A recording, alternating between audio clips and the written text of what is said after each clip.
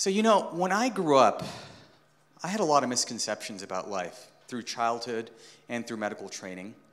And one of the misconceptions I had was about what an unhealthy workplace looks like. During my summer trips to Calcutta, India, I'd see these rickshaw pullers running barefoot on the streets. They had poor hygiene, unsanitary conditions. They had no access to health care. To me, that was like the unhealthiest workplace you could possibly be in. And then I come to Silicon Valley after medical training, and I start seeing patients that work in billion-dollar companies. They've got unlimited access to world-class medical care. Yet they are overwhelming my offices with all kinds of chronic health conditions, from diabetes to heart disease to autoimmune disorders. Then I basically go through medical training, and I learn about the concept of heart disease. And with heart disease, basically what we end up seeing is that my vision of heart disease was essentially people that got heart attacks were older people that smoked, ate red meat, and then I come into my practice and I start seeing young folks, 20s, 30s, coming in with heart disease. Many of them have never touched red meat. Many have never touched a cigarette. It was completely different than what I'd learned about in medical school. So the other thing that I had misconceptions about was liver disease. So when I went to medical school, I learned that liver disease predominantly happened in patients that drank alcohol for decades. And unfortunately, I started seeing liver disease in my clinic in those at the age of 20 and 30. I talked to pediatricians in my practice, and they were seeing fatty liver disease in kids that were 7 or 8 years old. With liver disease, typically we think of people consuming or abusing alcohol for decades. And with kids, we were finding out that there were certain elements of their diet that were significantly contributing to fatty liver disease. So what's going on here? There's actually a metabolic crisis, a traffic problem. When you are actually consuming carbohydrates, ideally you want the carbohydrates to go to a particular destination. You want it to go to your muscle. So you see carbohydrates represented by a car up on the screen, and there's 3 major parking lots. There's your muscle, there's your fat, and then there's your liver. And ideally you want the carbohydrates to drive to muscle so your muscle can burn it for energy.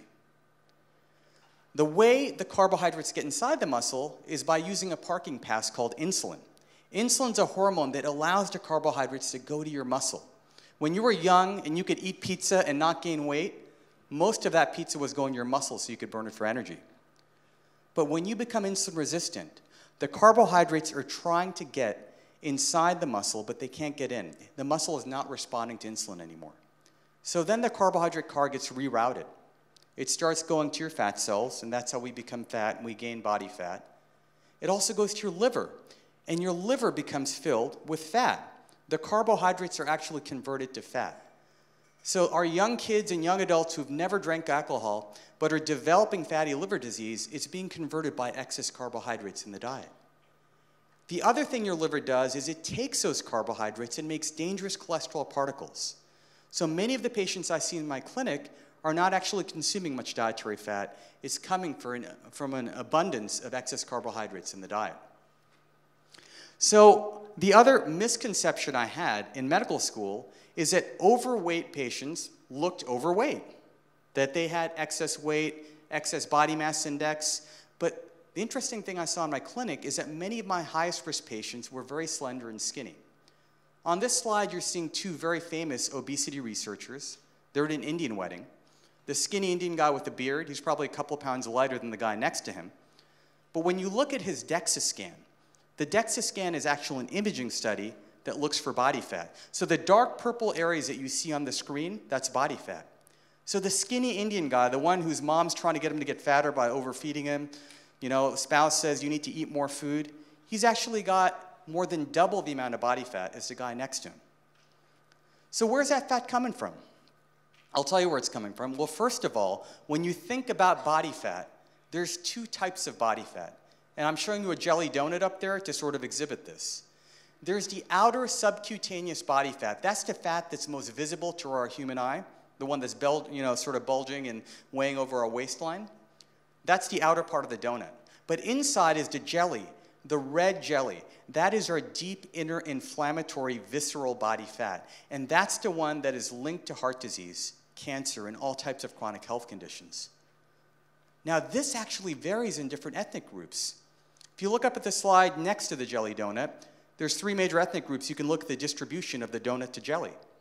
In Caucasians, on average, you basically tend to get a moderate amount of the donut part, the outer fat, moderate amount of jelly. In African Americans, you tend to see much more of that outer crust and less of the jelly, so more of the visible external fat. But look at the diagram for Asians. Asians actually have very less of that outer fat. That crust donut is much less. And that's why a lot of Asians, East Asians, Chinese, Indians, they come to my clinic, they look very slender. But they've got way more of that jelly. You see a ton of red in there. And that's the fat that's leading to a lot of that chronic heart disease, to liver disease, autoimmune conditions. So how can you tell how much of that jelly and how much of that donut you have? I mean, you can get body fat testing done, but you can also do some simple blood tests. If you get a standard cholesterol test done in your doctor's office, just look at something called the triglyceride to HDL ratio. Triglycerides measures the fat in your blood. HDL is your healthy cholesterol. Take the ratio, and that triglyceride to HDL ratio should be less than 3. The lower, the better. This ratio is going out of control in our patients. I talk to pediatricians, 4, 5, 6-year-old kids have ratios that are sky high.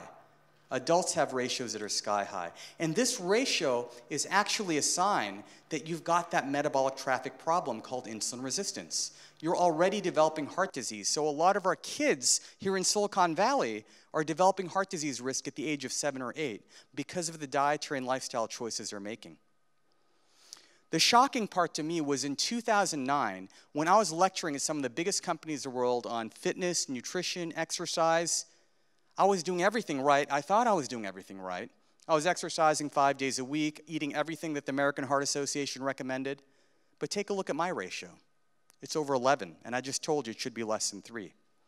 I was a ticking time bomb. And I was telling my patients to follow my advice, and a lot of them were ending up with the ratios that I had. So I had to completely rethink my approach to my own health and to the health of my patients. So one thing I had to do was I knew I was exercising enough. I looked at my diet. I'm like, you know what? I'm not drinking Coke. I'm not eating pizzas. I'm not eating sugar. What the heck's going on here? Well, once I found out that I had a metabolic traffic problem, I realized that a lot of my disease is coming from eating too many healthy carbohydrates. And that's a problem that I'm seeing here in the community. A lot of my patients are shopping at Whole Foods. They're buying all the right brown foods, but they're eating too much of it. And the thing is, if you've got a traffic problem, if you've got insulin resistance, yes, that oatmeal and banana that has 10 times as much carbohydrates than the eggs that we used to think caused more heart disease, that will get you into trouble. And that's what raised my ratio. I'm not saying you've got to ban that oatmeal and banana, but we need to personalize nutrition advice for every individual's metabolic circumstance. You can't just give the same handout to everybody. For a lot of my patients that have diabetes, they wake up with a high blood sugar. They eat oatmeal and a banana, and their sugar goes sky high for the rest of the day. If you don't have insulin resistance, you don't have diabetes, then the oatmeal and banana might be okay. We personalize devices and apps for each individual's personal preferences. We have to do the same thing for nutrition, because I've seen a lot of patients that follow standard guidelines and they're getting worse. So really know about the ratio and make sure you tailor your diet accordingly. So the other thing I want to talk about is food quality. So aside from just counting carbohydrates and looking at macronutrients, where is your food coming from? If you eat meat, if you're eating meats that are CAFO meats, CAFO stands for concentrated animal feeding operations. These are animals that are imprisoned indoors. They're force-fed grains that are laden with pesticides. They're deprived of sun. So when an animal is not exposed to sun, it cannot adequately make vitamin D. That's where we get most of our vitamin D is from sunlight. So when you eat animals that are deprived of sun, you're getting less vitamin D, you're getting less hormones and nutrients, and then these animals are injected with hormones and antibiotics. You know, when I was thinking about that, I also thought, you know, when I go out to these companies and I visit the cubicles and the workstations, a lot of us humans are no different than this cattle. I call these chows, okay, community human office workers. A lot of students are like this as well, where we're holed up inside constantly. right? And on these floors at these workplaces are micro kitchens where people are being force-fed or they're eating on their own all these inflammatory foods, sugars. And really our situation is not that different. But there is one key difference. Unlike the cows and the cattle in those CAFO facilities, each of us has a choice. We can choose what type of food to put in our body. We can choose to step away from the cubicle, go outdoors, walk in the sunlight, do deep breathing. The animals don't have that choice, but we do. I explained this to my kids because my kids are dinosaur obsessed. And when I was telling about the food chain, I said that, you know what? If T-Rex was walking through Silicon Valley and was eating mainly engineers, he would be obese. Because we are like the CAFO cattle. We're vitamin D deficient. We're eating all these inflammatory grains and excess foods. So if T-Rex ate us, he would get those same types of conditions, arthritis. Okay? So thank God, dinosaurs are gone because they'd be suffering a lot right now with chronic health conditions, and dinosaur insurance costs would be extremely high. Okay, so the other thing I want to say is as our modern environment is changing, as a doctor, we have to change our approach to how we evaluate patients. So in the clinic, in medical training, I learned about vital signs. You got to check the blood pressure, the pulse, the temperature. But now I'm looking at what I call MDVs, modern day vital signs. I need to know how many steps my patients are walking. How many hours of sleep are they getting? We need to evaluate stress. What is the amount of carbohydrates? What type of nutrients are going into their body? Because if I don't evaluate those as a doctor, they're going to end up with chronic life-threatening conditions. And this is what medical training needs to do now.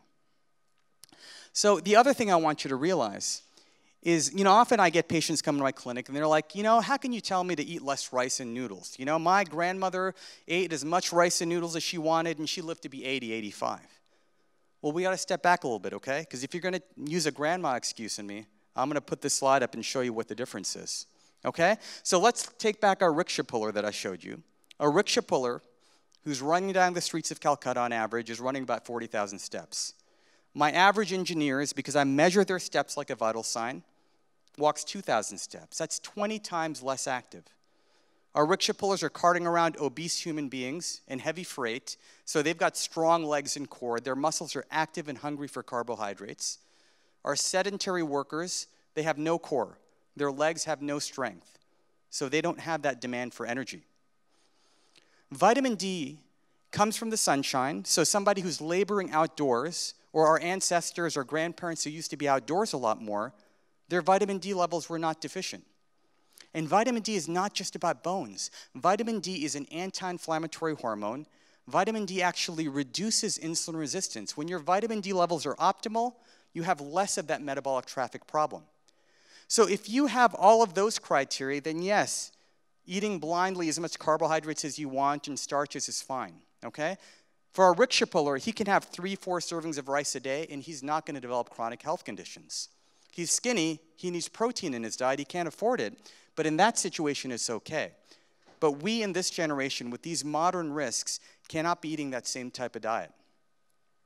So what I've done as a doctor now is, instead of just giving lifestyle advice, one thing I tell my colleagues too is often one of the problems is we prescribe medications too quickly. To me, medications are a last line defense when you fail to make lifestyle choices and changes. So if I cannot motivate you with the words, I'm going to use apps and devices to motivate you, okay? So now what I do in the clinic is I prescribe things like an activity monitor, or maybe an app to get you to squat more so you can build up that leg strength, or maybe a vitamin D app that will measure your vitamin D that you're getting when you're outdoors. Because these are things that we need to do. I can't tell my engineer to quit his job and become a rickshaw puller, right? That's not going to happen. But there is some middle ground, and often finding that middle ground is a difference between optimal health and chronic disease. So I plead to my colleagues and future doctors that we need to send more patients to the app store than the drugstore, that we need to prescribe technology over pharmacology, rather than just popping pills and prescribing pill after pill. So the other thing is, work does not just have to take place in front of a computer in a seated position. You see me over on the slide, I'm actually on an elliptical machine. I used a $10 bungee cord and basically strapped my laptop to my elliptical machine, and I wrote a book. I wrote 80% of my book on an elliptical machine, okay, while my kids were near me. So my kids are playing, they work out with me. The other thing is we've got to set good examples for our kids. And a lot of teens out there, you've got to push your parents to move more. We got to motivate each other and find innovative ways to be active while getting our work done. And believe me, I think I wrote my book much quicker because I was active while doing it. If I was seated, I probably would have nodded off. It would have taken me a lot longer. So you will be more productive and energetic if you can find ways to get your homework done, to get your office work done while you're standing and while you're being active. Stress is a toxin. Okay, stress is a major, major toxin. I did not understand this in medical training. I have patients that have normal triglyceride to HDL ratios, blood sugars normal, normal body weight. They are coming in with cancer, heart disease, and I have definitively known that it's linked to chronic stress because chronic stress causes increased immune activation and inflammation. So each of us has to be aware of stress, and if a lot of us know that we're overwhelmed, but you can use apps, tools, and devices to actually measure how your body's responding to stress. Download an app for heart rate and see where your heart rate level is. There's breathing apps that can give you biofeedback so you breathe more slowly in a regular fashion. There's apps that actually measure heart rate variability. HRV, know about HRV. HRV actually measures how active your parasympathetic system is, and that's the relaxation response. So there's apps and devices you can use that see if your breathing and heart rate are in rhythm, and if they're in sync, then you've got optimal HRV. So when you're aware of these signals that come from phones, when you're aware of these body signals, you'll know that, listen, it's time for me to put the books aside, maybe do some deep breathing, maybe get outdoors and manage that stress. And having that skill and being able to respond to those signals will be a lifesaver for you. So one thing that I'm jealous about is when I go out to third world countries or I visit India, I kind of pay attention to people sleeping on the streets in awkward positions, on ledges, and these types of positions, and I'm jealous. Because I'm sleeping on a $1,000 mattress in a temperature and noise-controlled room, and often I struggle to sleep. If you optimize stress, if you control stress, if you're more physically active and you get adequate sunlight to maintain your biological clock and get that vitamin D, the greatest gift you get is deep, refreshing sleep. And that's something we need for optimal brain health. And keep in mind that when you're not sleeping properly, it causes a metabolic traffic wreck. Insulin resistance and diabetes can result independently just from sleep deficiency without any other lifestyle risks. So be sure you pay attention to that. So for me, making these changes was critical. As you can see, my ratio over the years after I made some of these food substitutions went from that scary 11 number down to less than 2. And I'm doing this over and over with my patients by prescribing the right lifestyle changes, by prescribing devices and apps to help them do this. And I've also realized that as a physician, I want to really extend my impact. A lot of you out there that are thinking about going to medical school, the first thing I want you to think about is, do you want to go to medical school? Do you want to become a doctor, or are you doing it because you're being pressured to become a doctor? Make sure you love medicine if you're going to go into it, because believe me, I have some colleagues that were pushed into it, and they're going through depression. So this is a very serious decision you're going to be making. Second thing is keep in mind that because of media and because of our technology tools, we can extend our message outside of the walls of our exam clinic. So I use a blog, I use my book. We actually built a mobile clinic that goes out to 14 different high-tech companies. We're measuring those labs and triglyceride to HDL responses. We're actually getting people to change in their work sites. But the most impact I have is 10 minutes once a week, every week. And that's basically, I do a health radio show. I never thought I'd be doing a radio show, but it's a South Asian radio show. So basically for 45 minutes, they do Bollywood hits and entertainment and comedy. And while they have an engaged audience, I basically get on top of that show for 10 minutes and I talk about nutrition and exercise. And since I've been doing this for a few years, I've realized that that has had a much broader impact than anything else that I'm doing in the clinic. So really find those unique opportunities to make these types of changes and impact.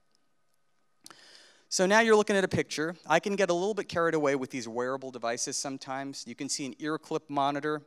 I've got an activity monitor on my wrist. Those funky glasses I'm wearing are amber-colored glasses that actually filter out blue light so I can get better sleep at night because the blue light can interfere with melatonin being released.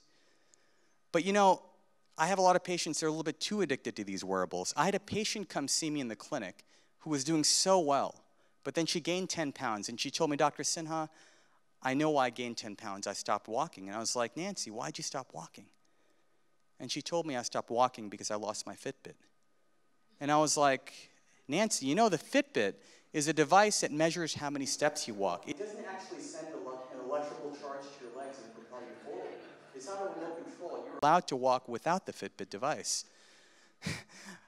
And so, I mean, the main point I want to make is next to my picture is my grandmother who lived into her mid-80s. The only wearable she had was her sari, her Indian dress, and her bangles. But she intuitively and instinctively knew what to do for her body. So on sunny days, she would bring the cutting board outside. She'd chop vegetables and prepare fish. She would squat on the ground and read the paper, sweep the floor, or eat off the floor. She was naturally doing a lot of things that she knew was good for her body. And we can actually do this too in our modern world.